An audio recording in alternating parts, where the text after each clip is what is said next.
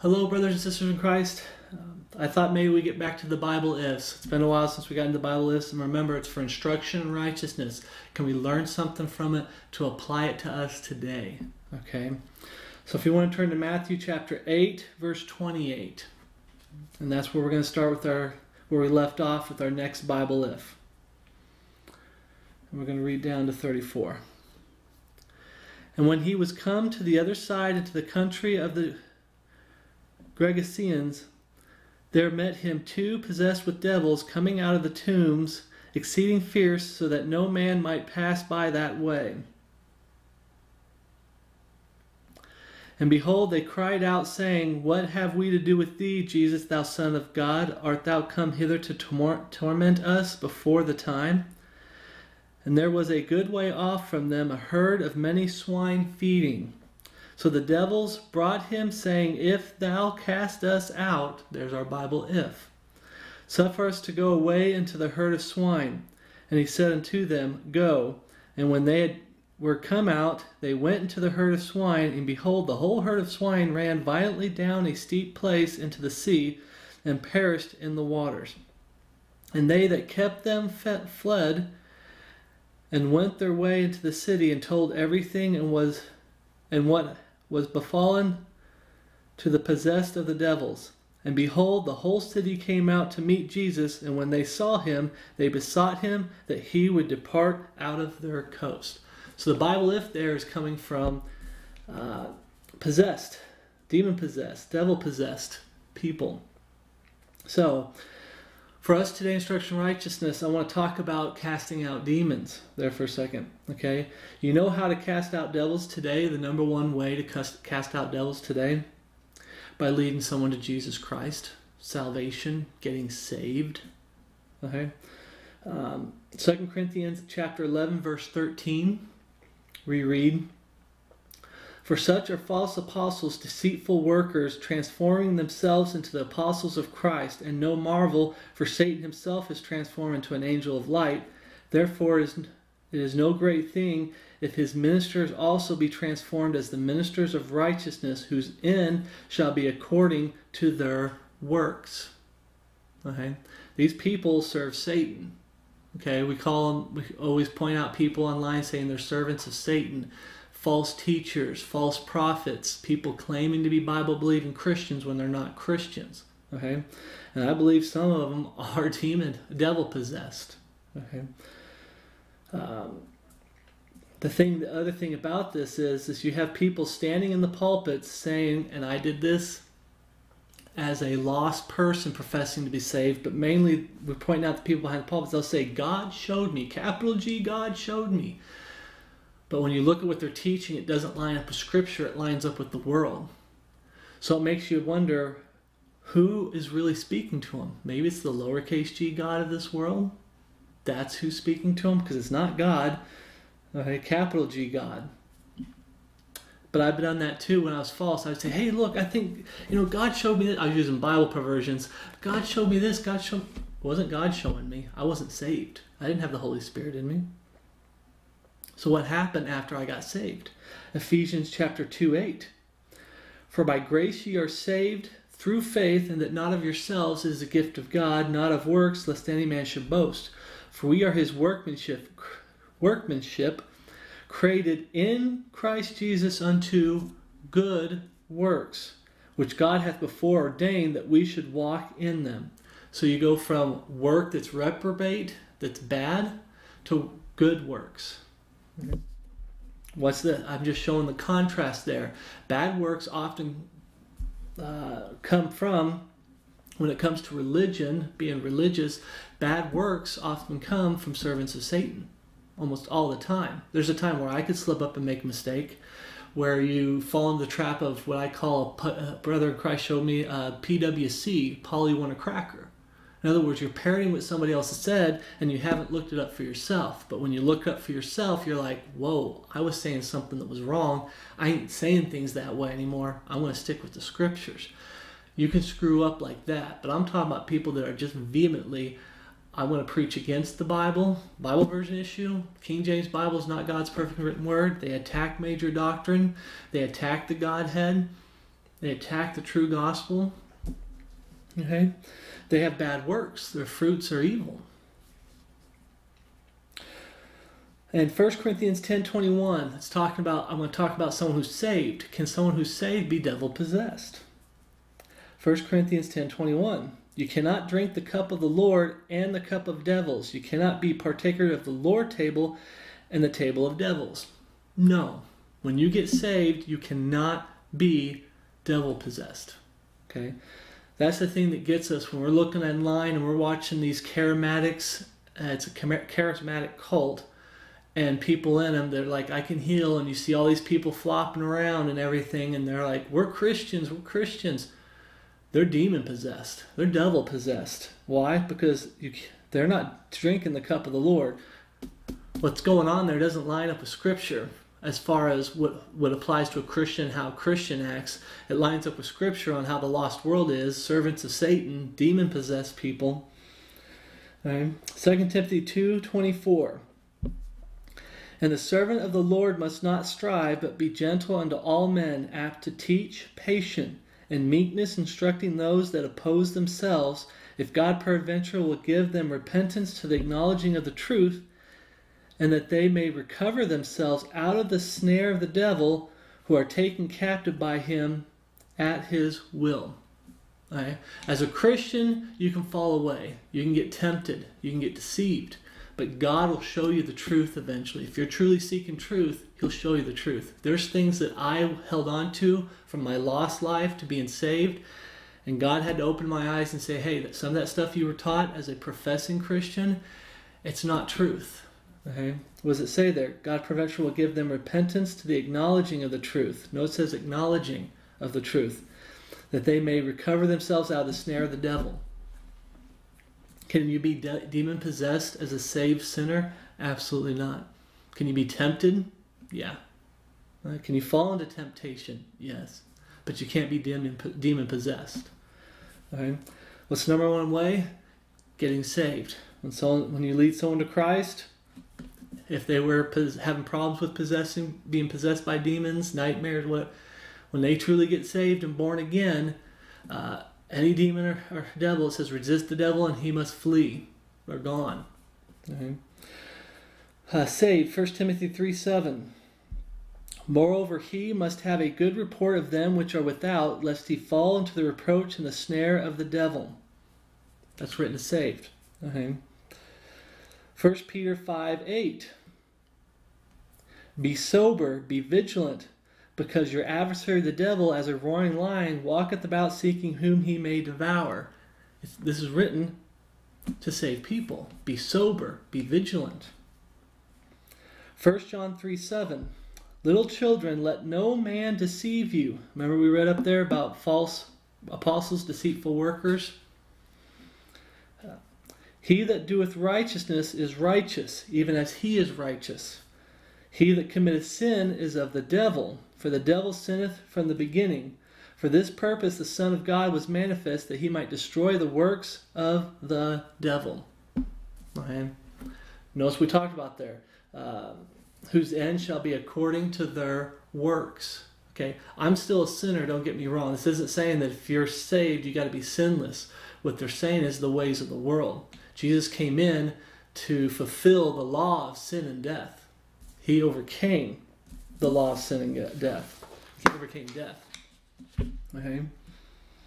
Can you still be tempted by Satan? Absolutely.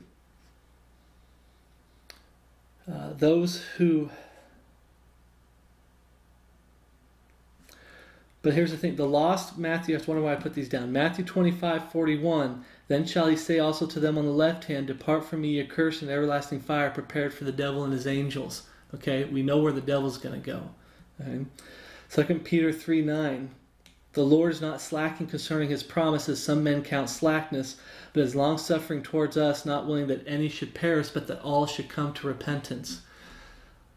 You need to get saved. If you're lost and you come across this video, you need to get saved. You need to repent and believe in Jesus Christ. Right? That's the whole point of this part right here, instruction rightness, brothers and sisters in Christ. You can't be demon-possessed when you're saved. And the number one way to cast out demons today is getting someone saved, leading them to Christ, answering the call when it comes to the ministry of reconciliation. Okay? Another thing I wanted to point out in this for us today is people's reaction to someone getting truly saved. Because here it's about demons getting cast out. But for today, someone truly gets saved. They can be tempted by Satan. They can be led astray by Satan. But they can't be possessed by demons. Devils is another word. So what was their reaction to what Jesus did? Okay. The herdsmen ran into the city and came back with a mob. They were scared. They ran into the city and they came back with a mob. They didn't come back by themselves. They didn't come over and talk to Jesus after that happened. They ran to the city. So, Matthew chapter 10, verse 25. It is enough for the disciples that he be as his master, and the servant as his Lord. If they have called the master of the house Beelzebub, how much more shall they call them of his household? Okay. You get saved, you become part of his household, Jesus. You become part of the body of Christ. Okay. There's going to be a difference. People are going to treat you differently. They're going to be scared. They'll try to act like they're not, but they're going to be scared. They're going to run off and talk to other people. And they're going to try to come back with a mob. You know, some people talked about how some of their family members would bring their pastor to come talk to them. So the family members wouldn't confront them. They got scared. Oh, I'm scared for him because I feel like he's a part of a cult now. Bible-believing, God-fearing man or woman, and they're a part of a cult now. So they get scared. So then they run and talk to somebody else, a pastor, somebody else, and then they come back with more than one person, a group. We got to talk to you. Right? And oftentimes, if you're part of a Bible building system, a church building system, they'll do those steps. And then if you say, hey, I'm sticking to the Word of God, the real Jesus Christ, what do? They ask you to leave. Okay. John 15:18. If the world hate you, ye know that it hated me before it hated you. Yeah. Okay. Oftentimes you'll find people in your life that when you get saved, born again, they go from being okay with you, loving you, man, you're cool, you're awesome, the world's words, you're cool, you're awesome, to almost hating you. What's going on? What we're talking about here, I'm not saying you're guaranteed to be devil possessed before you get saved, but a lot of the people around you, they're in the snare of the devil. They're the enemy. That's why the Bible calls them the enemy, because Satan is the lowercase g god in this world, and he can use anybody that rejects Jesus Christ. Right. Matthew 10:34. Turn to Matthew 10:34. Think not that I come to send peace on earth. I came not to send peace, but a sword. For I come to set a man at variance against his father, and the daughter against her mother, and the daughter-in-law against her mother-in-law, and the man's foes shall be they of his own household. A lot of people like to stop there, but we're going to keep reading. He that loveth father or mother more than me is not worthy of me, and he that loveth son or daughter more than me is not worthy of me.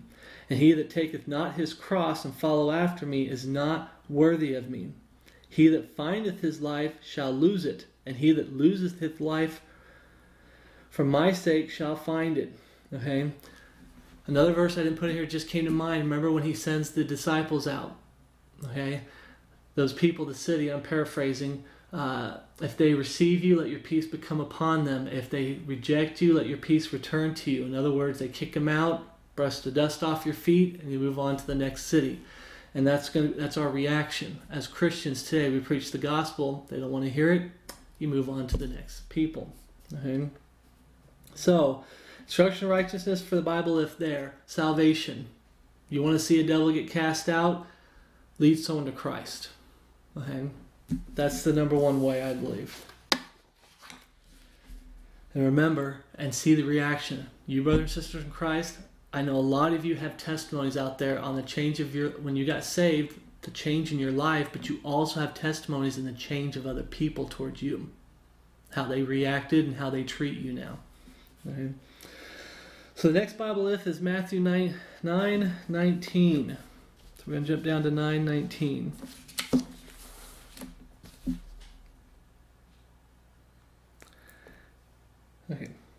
And Jesus arose and followed him and said, and so did his disciples. And behold, a woman which was diseased with an issue of blood 12 years came behind him and touched the hem of his garment. For she said within herself, if I may but touch his garment, I shall be whole. There's our Bible if. But Jesus turned him about, and when he saw her, he said, Daughter, be of good comfort. Thy faith hath made thee whole. And the woman was made whole from that hour. Okay. Bible if I may but touch him,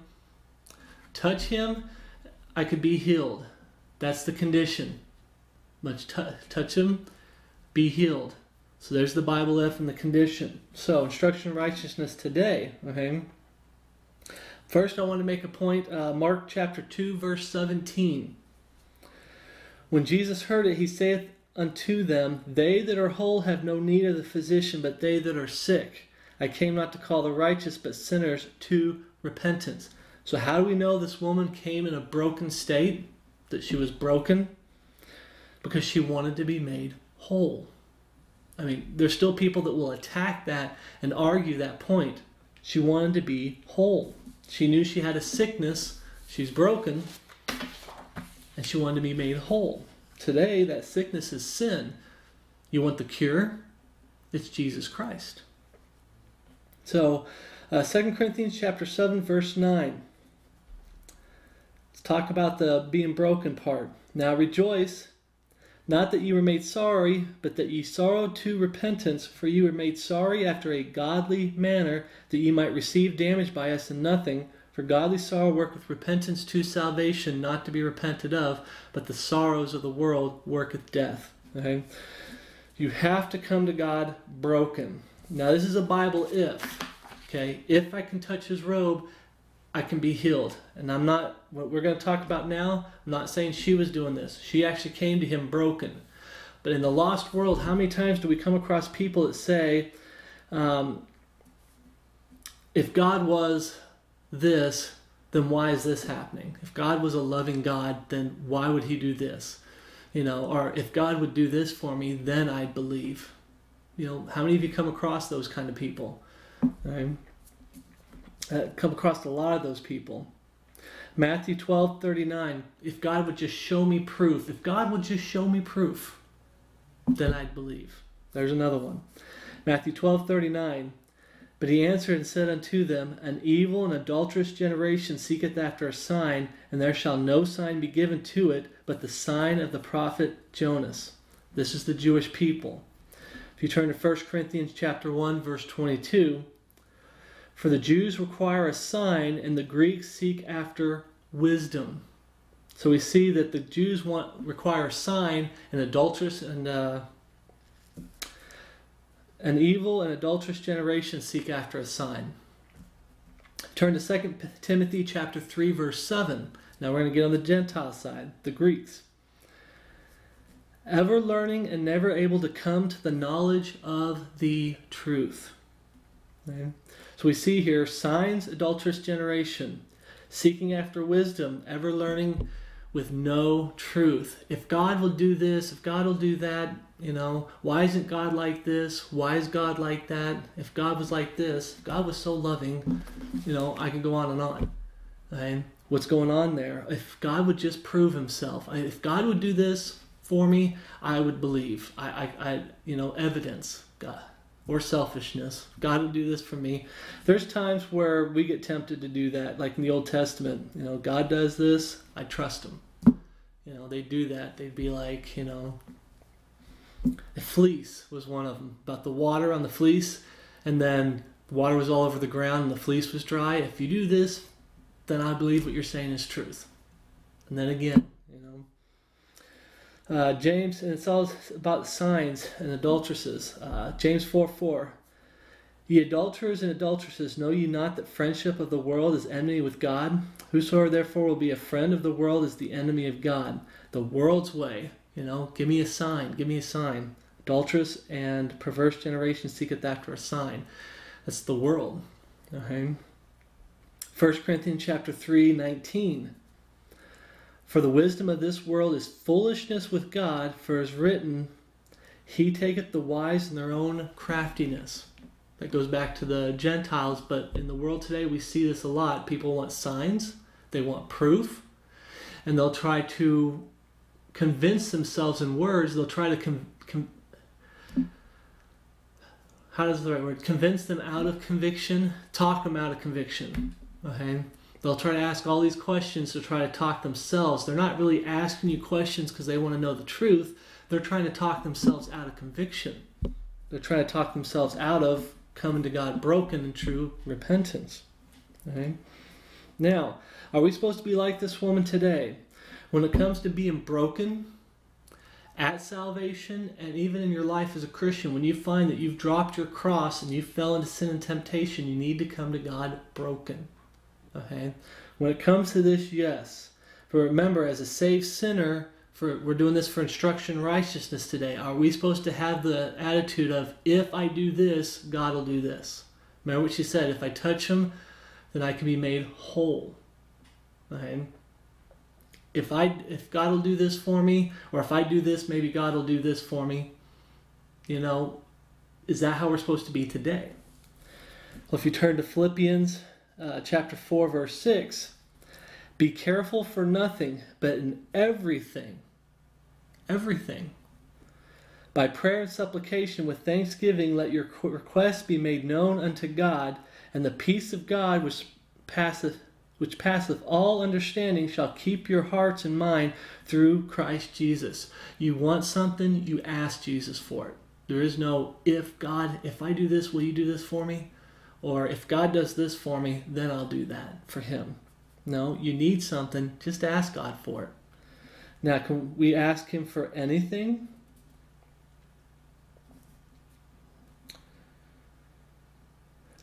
First John 5:14, and this is the 1 John 5:14, sorry. And this is the confidence that we have in him, that if we ask anything, he heareth us. And if we know that he hear us, whatsoever we ask, we know that we have the petition that we desired of him. See, we can ask anything. Now, if you're following along in your Bible, you're probably saying, wait a minute, you left out the most important part of that verse. And a lot of people do. Let's go back and read that important part.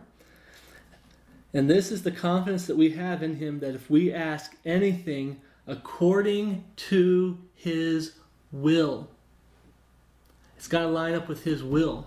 Oh Lord, I want $1 million. Does that line up with his will? Lord, I want 5 or 6 cars, some sports cars, some of these trucks. Does that line up with his will? Okay. It's got to line up with his will. If it does, you can ask anything that lines up with God's will, according to God's will. Okay. That's how we're supposed to be today for instruction righteousness. What's going on here? We're supposed to just flat out ask God, and it has to be according to his will. But just ask God, hey God, I'd really like this. I need help with this. Lord, I really need help with that. Lord, I could really use this. Or even something like, Lord, I don't need it, but I kind of want it. Could it be your will, Lord? And oftentimes, no, every time, God knows what he's doing. Do you trust God? Hopefully you do. So when you ask for something and you don't get it, are you trusting God that he knows what's best? There's a reason why you didn't get it, or it didn't happen. Okay? So, the next Bible if, Matthew 10:11. Matthew chapter 10, verse 11.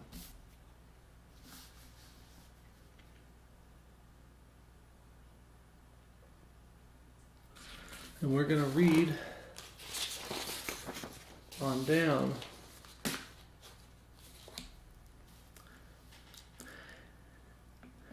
This is, if you're reading,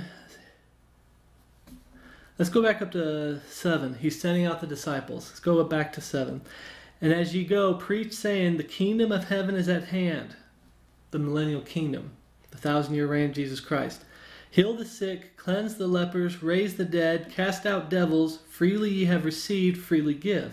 Provide neither gold, nor silver, nor brass in your purses, nor scrip for your journey, neither 2 coats, neither shoes, nor yet staves, and saying those plural, for the workman is worthy of his meat.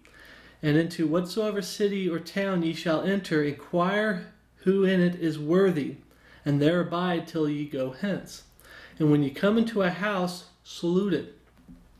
And if the house be worthy, there's our Bible if, and if the house be worthy, let your peace come upon it. But if it be not worthy, let your peace return to you. And whosoever shall not receive you, nor hear your words, when ye depart out of that house or city, shake off the dust of your feet. And the words.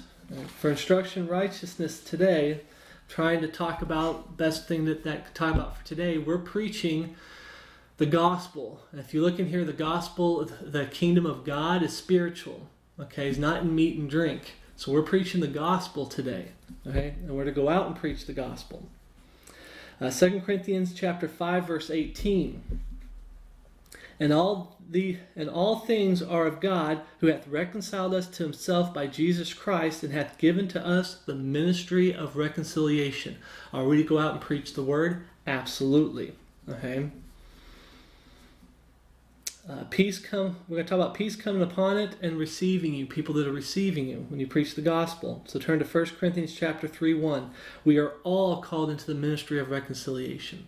We're all called to preach the gospel. I came across a professing Christian woman once, and her attitude was, I don't feel that I'm really called to preach the gospel.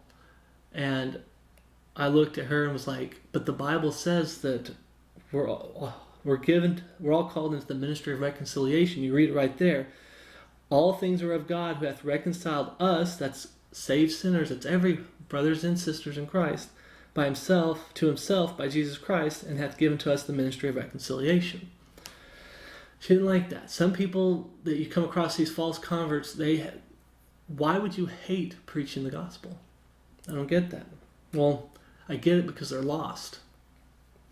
1 Corinthians chapter 3, verse 1. Now, having courage to do it, before I want to throw that in, sometimes it's hard to have courage. Sometimes God opens a door for you and you fail him because you got scared or something. I understand that. Okay, God will give you courage over time, and he will help you overcome that fear, of confrontation and whatnot.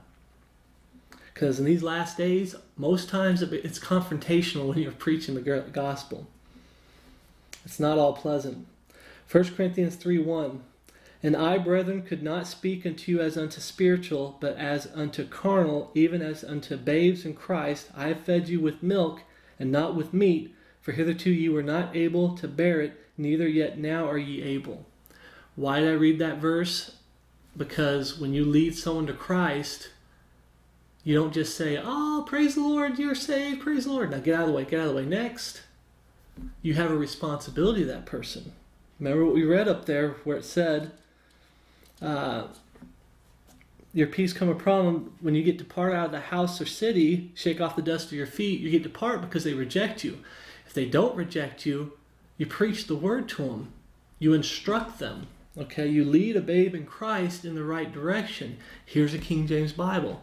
If you want to, here's a Webster's 1828 dictionary. Here's a concordance. Ignore the Hebrew and Greek. The front is just where you can look up words and it'll tell you wherever they are in the Bible.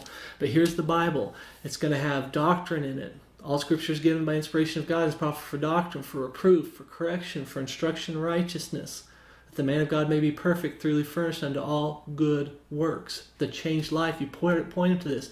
You teach him the milk. You give him milk. Afterwards, you start pointing him towards the meat. Okay? 3 types of studies you can do. Word study, subject study, or expository study. Okay? You show them what those are. Word study, simple. You look up a specific word and you go through the Bible, finding out every time that word's used, what's the context. Okay? Subject study, you're looking up a specific subject and try to find that subject all throughout the Bible and seeing the context. Expository studies, where what I'm doing now in 1 Peter chapter 1, you're going verse by verse and trying to get, it's basically you're doing word studies and subject studies, just going verse by verse in a certain part of the Bible. Okay, you're doing the whole chapter and you're finding out what everything means. That's an expository study. So you're to teach them.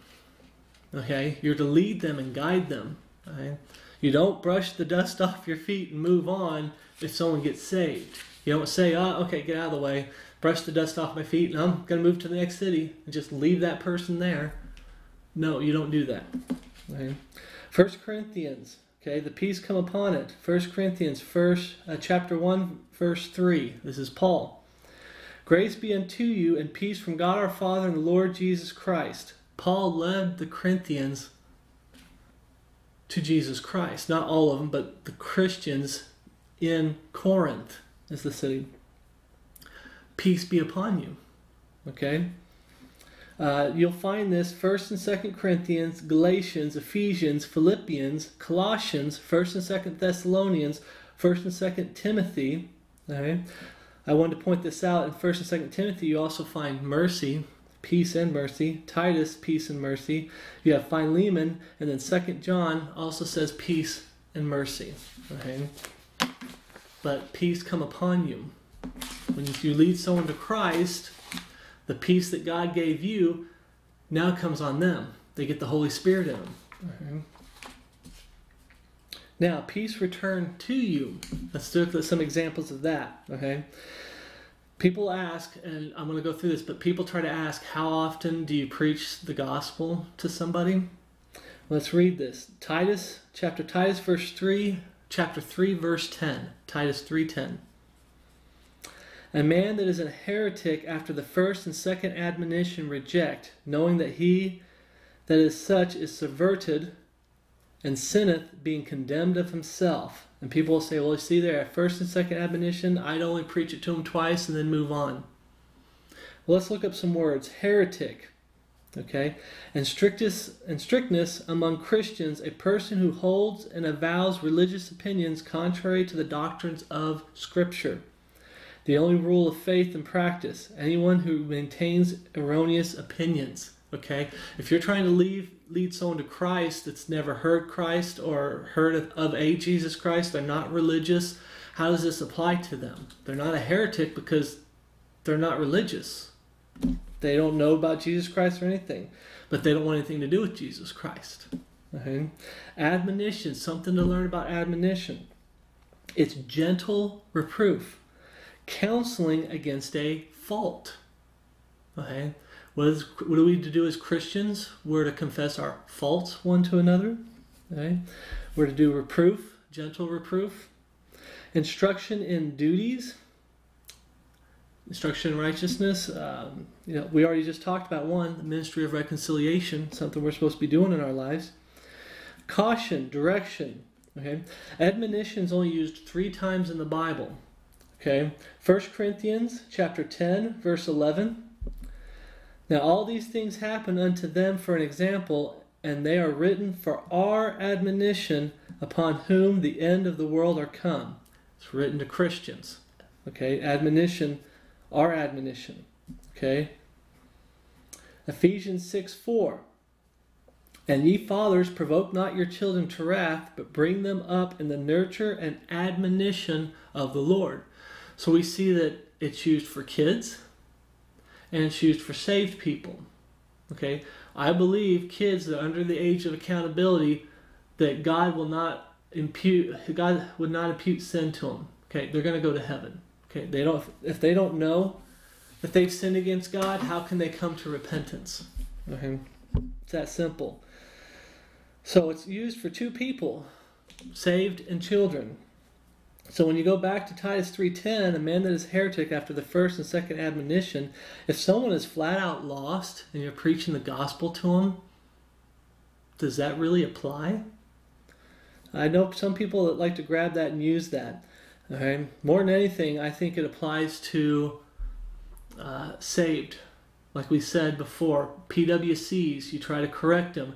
The Bible says that you can be spoiled through philosophy and vain deceit and fall into the trap of after the traditions of men, after the rudiments of the world, and you're not following Christ. You drift away from this book and following Christ. Okay, you can be spoiled through philosophy. I've known people that I believe are saved that have been spoiled by the rudiments of the world, by traditions of men, by philosophy. Okay, vain deceit, someone deceived them. Oftentimes it's because people are too lazy to read the Bible. They become PWCs. Okay? This man told me that. This pastor told me that. It's got to be true. Okay? Take some time to read. Right? You read those two. But there does come a time to dust off your feet and move on to the next city. Okay? There is a time. So am I saying that you can do it 1,000,000 times? No. There's a time where you got to say, okay, I've preached the gospel to them a couple times. Okay, at this point, Lord, it's in your hands. Someone else might come along. You've planted the seed. Someone else might come along and preach the gospel to them, and they're watering that seed that you planted. Okay, you might preach the gospel, try to do it a couple times, like a neighbor wants nothing to do with Jesus Christ. A couple years down the road, a door might open. He might ask you a question that opens a door, and you can preach the gospel again to him. Are you to have the attitude of, well, nope, I've done my 2 times, and I'm done? No. If God opens another door, get you in there and preach the gospel. Now, are you supposed to be beating people over the head with the gospel? I got to go preach the gospel to my neighbor every day. I got to get over there every day. I got my sign, I got my megaphone, and I'm going to preach the gospel to him every day. Are you supposed to do that? Absolutely not. I always tell people, and this is a good example of it, what we're reading here about the disciples, brush the dust off your feet. We, as Bible-believing, God-fearing men and women, we are not car salesmen. Okay? We're not. We present the gospel to people. If they want it, they'll take it. If they don't want it, then they don't take it. We move on.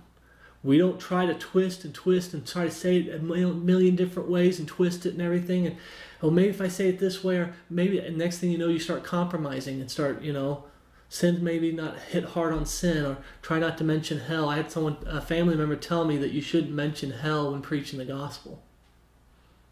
Compromise. Maybe you could win more souls if you take hell out of the equation. You know? So there is a time to preach the gospel, which is all the time, but there's a time to say, okay, I need to brush the dust off my feet. I need to move on. Start preaching the gospel elsewhere where someone might be more willing to hear it and not get stuck on one person. Okay? But you also have to be careful that people that like to talk a lot with questions after questions. How many people have done that?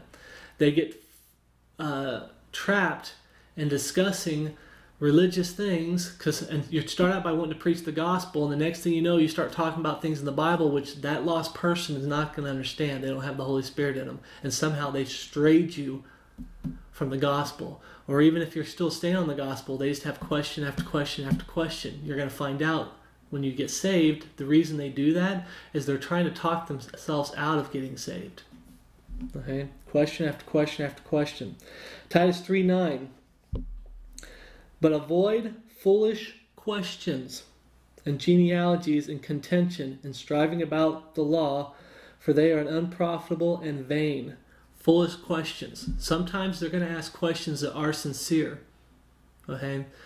But a lot of time you're going to come across people that they're asking foolish questions because their questions are designed so either you don't have the answer so they can say, aha, I got you. What they call straw man arguments, where they're trying to force you to give them the answers they want. Or, like I said, they're just trying to find a loophole. They're trying to find a way out of having to get saved the Bible way. They like the world's way of getting saved. This false Christianity that's just running amok throughout the world. Brother in Christ, I think it was 33rd Book. He has a YouTube channel, 33rd Book. He doesn't use Christian anymore. He says he's a Bible believer. And the reason he doesn't really use Christian anymore is because that word has been tainted and that word has been misused so much in this world. He's right. He's absolutely right. Okay? You have people that ask questions because they are seeking truth, and then you have people that ask questions to ask questions. Okay? They're trying to, like I already said this, they're trying to find a fault in you so they can justify them not getting saved. Trying to talk themselves out of getting saved. Okay? 2 Timothy 2:12. And the whole point I'm trying to point this out is when you realize that that person's not ready for salvation, they're not broken, they're not asking questions from the heart out of sincerity saying, well, yeah, I need this. Where do I get this? I have no peace, and I don't have this, and my life is a mess. What do I do? These are good questions. And you lead them to Jesus Christ. Well, if God is such a good God and a loving God, why would he send a good person to hell? I had a neighbor that he wasn't mean like that, but he can't get over the fact that God would send a good person to hell, a nice person. He used to work at the prison, the local prison, and a lot of evil and wicked men in there, sinful men. I'm one, but he couldn't understand the fact that I'm equal to them. He couldn't understand how some of them were getting saved and getting to go to heaven, and yet good people are going to hell. They've never done what they did. Okay? But when you have people that ask a lot of questions, you've got to get to this point of understanding they're not ready for salvation. What do? Do you keep going with them? 2 Timothy 2:22. Flee also useful lusts, but follow righteousness, faith, charity, peace with them that call on the Lord out of a pure heart. Call on the Lord out of a pure heart. But foolish and unlearned questions avoid, knowing that they do gender strife. Okay? What happens? Online, brothers and sisters in Christ, how many of you have gotten trapped in debating and arguing with false converts? I'm raising my hand because I'm one of them. And I try so hard to just link the gospel and move on. But there's still times where I fall into the trap. I think it starts out, we're just discussing in fellowship, and it turns out the person's lost. And no matter how many answers you give them, they don't want the truth. They want to believe what they want to believe, and they want to distract you by getting you into an argument, into a debate. Okay? You're to, foolish and unlearned questions you're to avoid. Okay? So, Isaiah 55:6, something to throw out there real quick. Right? Dust the brush off your feet. When you're telling these people, in this Bible if you're telling these people about the truth, here's the thing that as we're saved, I'm going to read 2 verses. Okay? We're going to start Isaiah 55, verse 6. Seek ye the Lord while he may be found. Call ye upon him while he is near. Seek ye the Lord while he may be found. The gospel's out there, remember? We read up there, gosh, I can't remember. All men, basically the gospel has been is there for, salvation's there for all men. You just got to come to Jesus to get it. I can't remember what verse we were on that had that. But you're seeking the Lord. Today's the easiest time period to get saved. Okay? The easiest time period. So, seek the Lord while he may be found. And you have people that complain, really, I got to seek the Lord? Well, how about this? If you don't want to seek the Lord, how about this? Revelation chapter 3, verse 20. If you want to turn there. Behold, I stand at the door and knock. If any man hear my voice and open the door, I will come into him, and I will sup with him, and he with me. Remember what Paul said, if the gospel be hid, it's hid to them that are lost. But how many of us, brothers and sisters of Christ, when we got saved, we realized that A, we started seeking the Lord, and we wanted truth, and God brought us to truth, absolute truth, that after we got saved, we looked back that even though we were seeking the Lord, he was knocking on our door the whole time. He was there throughout our whole life, knocking on the door. Why didn't I listen to God then? I kind of rejected the gospel then. I rejected truth then in my life. Someone came in my life to teach me truth then. God was knocking on the door the whole time. You think you were seeking him, he was knocking on your door the whole time. Okay? 2 Corinthians chapter 4:4. Okay? The reason when you're going out to preach the gospel, a lot of people aren't going to want the truth. They're just not. You're going to be you're going to be brushing the dust off your feet a lot, because a lot of people today just do not want the gospel, the true gospel, the gospel that says that you're a dirty, rotten, filthy, low down, no good sinner on your way to hell, and that you deserve to go to hell for sinning against God, and that you need a Savior, and that Savior is Jesus Christ. They don't like the true gospel. They like the gospel of, oh, just believe. Just believe, and it's about love. Just love, love, love. Right? They like the world's way. Right? When you try to preach the true gospel, it's never going to always go over well. And when it does, you wonder why the angels sing praises, I sing praises, other brothers and sisters of Christ sing praises over one that gets saved. Right?